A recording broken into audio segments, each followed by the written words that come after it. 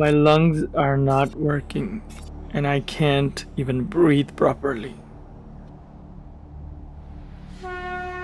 Kailsh-Mansarovar is the holiest pilgrimage for any Hindu, the place of intense spiritual vibrations and constant celestial activities on the earth. Kailsh-Mansarovar is located in high Himalayan mountains in Tibet, China, which is known as a Devbhumi, meaning land of divine beings. Mount Kailash is the home of Lord Shiva. The root of Buddhism, Jainism, and Hinduism are all attached here. Lake Mansarovar is about 15,000 feet above sea level. Bathing in Mansarovar and drinking its water is believed by Hindus to cleanse all sins of many lifetimes and a chance to be received in Shivaloka after the death. It is also considered as a major Shakti pit. Mansarovar is the root of all four divine rivers Sindhu, Satlaj, Karnali, and Brahmaputra. My journey did not start the way I thought it would. On the very first day, I felt sick. My lungs were totally collapsed. Breathing had become my first priority. But my inner soul was so tightly bonded with just the thought of seeing Lord Shiva's home. That thought drove me to start this spiritual divine journey, the ultimate journey of Kailsh-Mansarovar. Our first stop was Kathmandu, Nepal, and spent 2 days in hotel because of my ill health. But the eagerness to experience the Sakshatkar of Shiva made me continue my journey. Approaching China-Tibet border, other side of the gate, the building you see is a China immigration building in Tibet. So we're just crossing that border walking and then go into Tibet. It was 8-hour journey, no problem. But 8 hours of journey with constant bumpy mountain roads. And that even without a break. Really a bone-breaking start. Remember you said you want to go to the place where the clouds are below you and you're above the clouds? Dekhiye, now you can see. After extreme ride, we crossed the border and entered the Tibet, China, where we continued our journey in China's bus, and luckily roads were very good.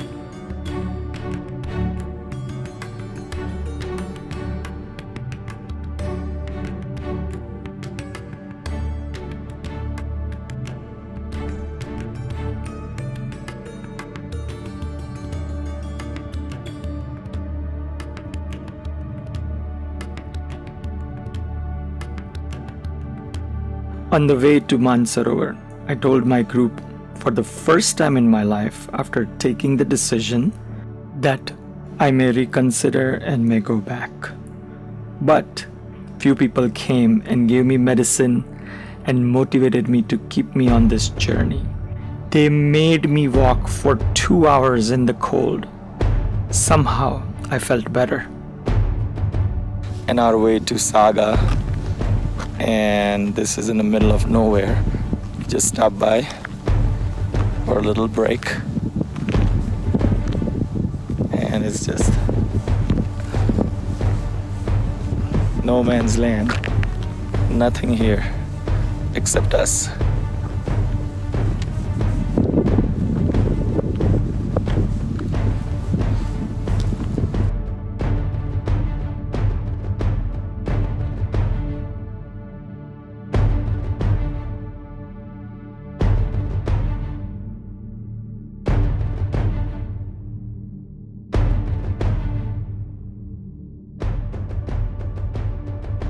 Mansarovar.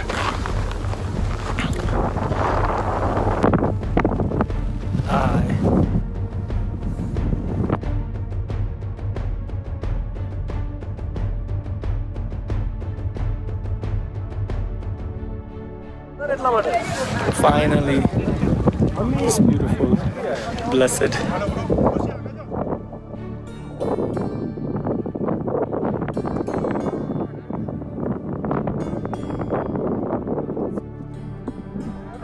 holy water.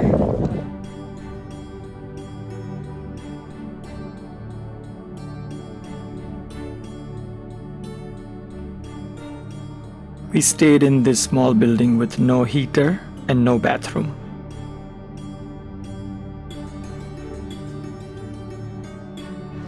And enjoy this blissful, beautiful Mansarovar. So many celestial beings coming in and out from here constantly. You just have to pay attention. I woke up at 2:30 in the morning. It was very cold to sit there for a couple of hours in the middle of night. But guess what? I saw entire Milky Way galaxy from one end to another, exactly the way you see through Hubble telescope at NASA.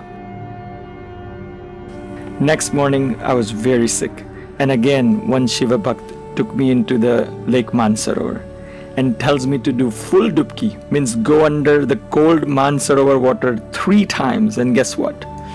I'm feeling much better after that, and my lungs worked better for that day.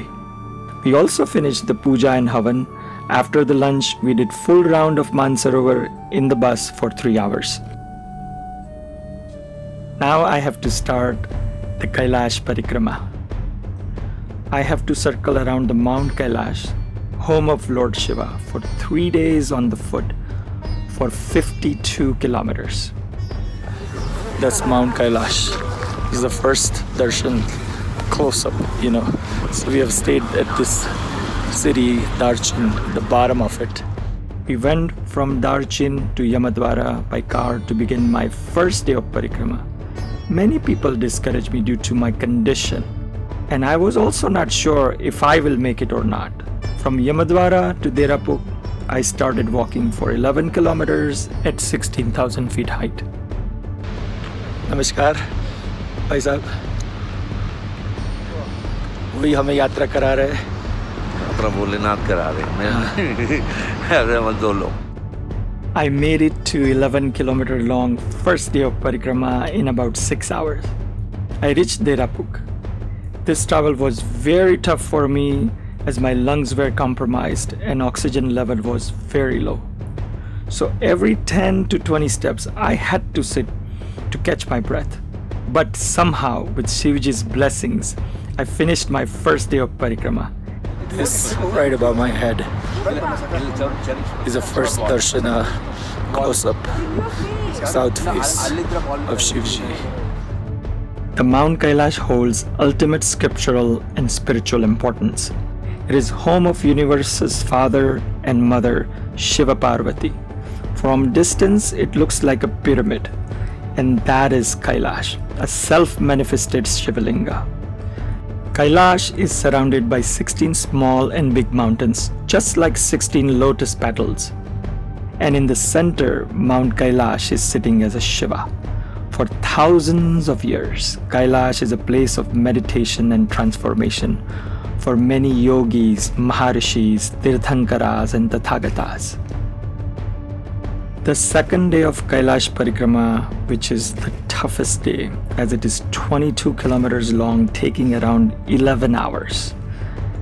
As first 6 kilometers is straight up at 30 to 45 degree slope, which is extremely brutal as you are climbing 3,000 plus feet on foot with my compromised lungs. So last night I prayed and prayed and prayed to Lord Shiva for his forgiveness. Also, I requested a local guide to arrange the horse for me for only the first 6 kilometers. But he said it's not possible. I felt hopeless. But today morning, when I stepped out to just walk the first 6 kilometer trail for second day of parikrama, and guess what? When Shivji takes away your lungs but sends horse out of nowhere to push you up, unbelievable. Also, I was told not to tell anyone. They got me a horse only for first 6 kilometers. Rest of the 16 kilometers I have to walk. It was the first sign of Shiva's final acceptance of I'm being received in his home. Horse took me to the highest point, 19,000 feet, and dropped me there. This point is called Domala Pass.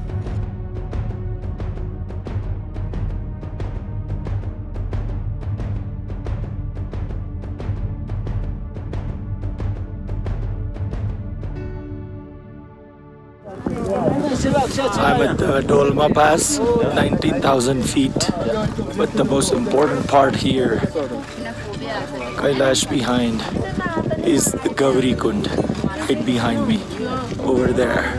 This is where Parvati Ma take bath. So,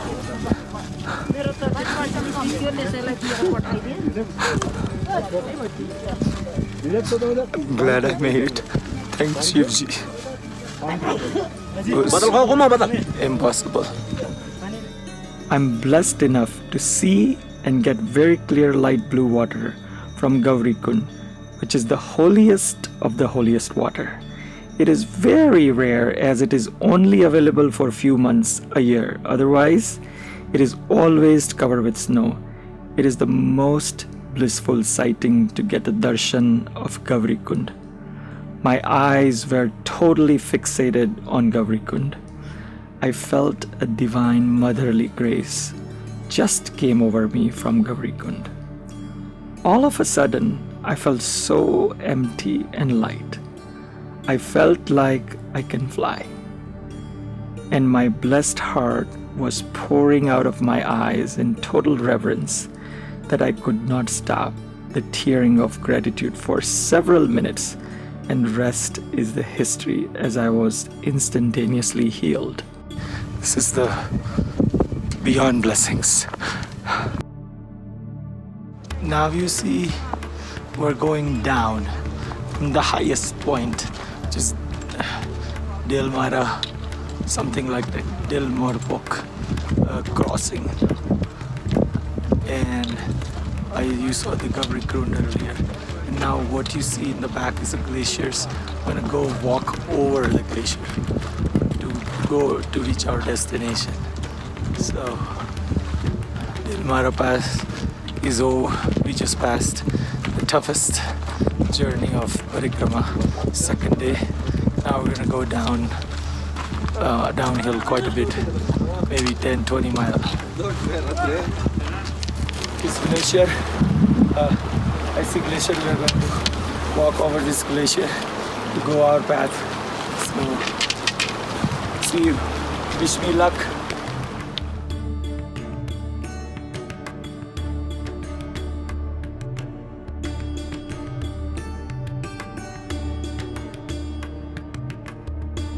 You can see where we are and where we came from. We came from so high, almost 19,000 feet, and we're still somewhere in the middle, trying to climb down. You can see people climbing down behind me.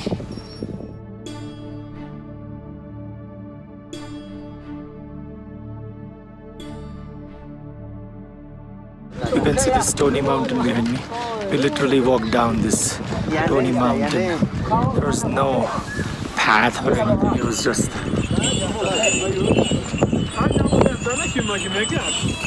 a mountain. Came down all the way from there, all the way there. You can see people coming down so poorly. There's no path.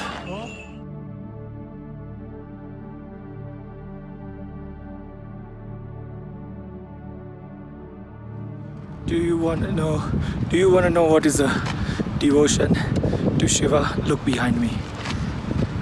This is how they do it.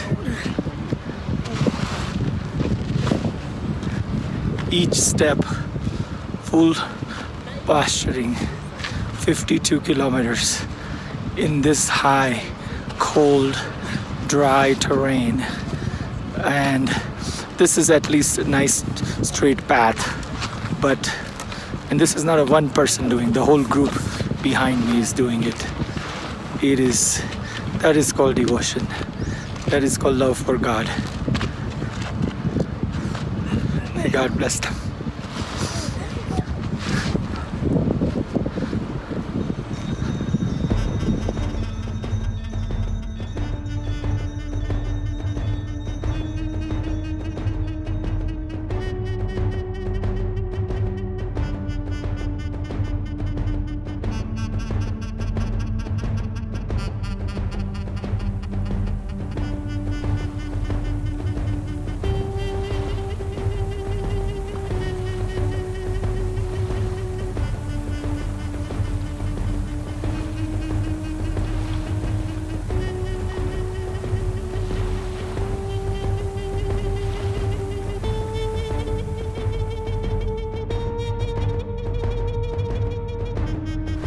Finally, we finished our second day of a parikrama. This was the strongest, hardest day, 22 kilometers, 6 kilometers steep high, 3 kilometers steep down, and then another 13 kilometer walking in the middle of the valley.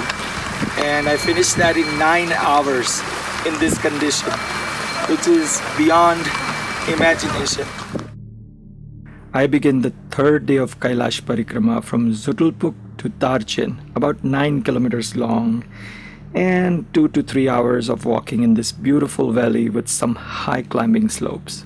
We're almost finishing our last day of Yatra Parikrama of Kailash.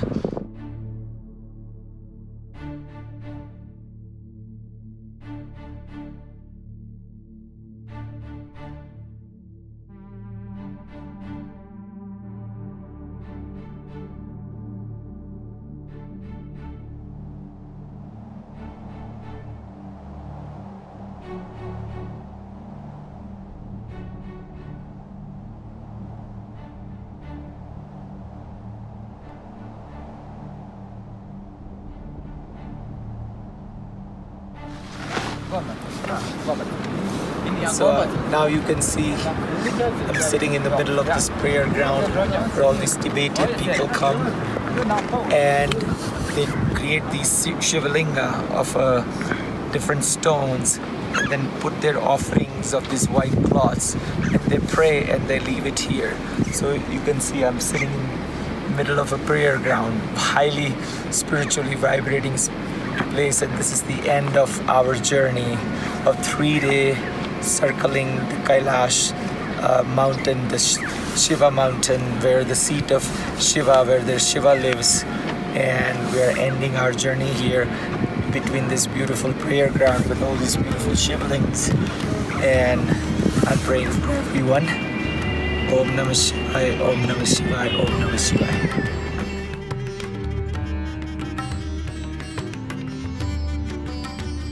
I traveled from Darchin to Shaga to Kriyayong to cross the Tibet-China border.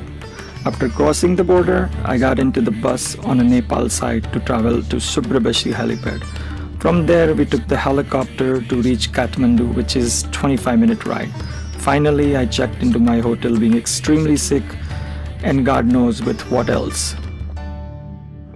The Kailash. In ancient times, Saptarshis have done their tapa here. In Satyuga, God Dattatreya did his tapa and was blessed with Shivji's darshan. In Treta Yuga, Ravana, in Dwapar Yuga, Pandava, and in Kali Yuga, Lord Buddha did their tapascharya here in Kailash. This way, in all 4 yugas, Kailash is the place of utmost importance. All I can say, if you can, this is the must pilgrimage of lifetime for any Hindu. I will come here again and again as I'm unable to come out of this blissful, rapturous, and elated state of mind. This is deeply mystical and highly transformative journey of my life.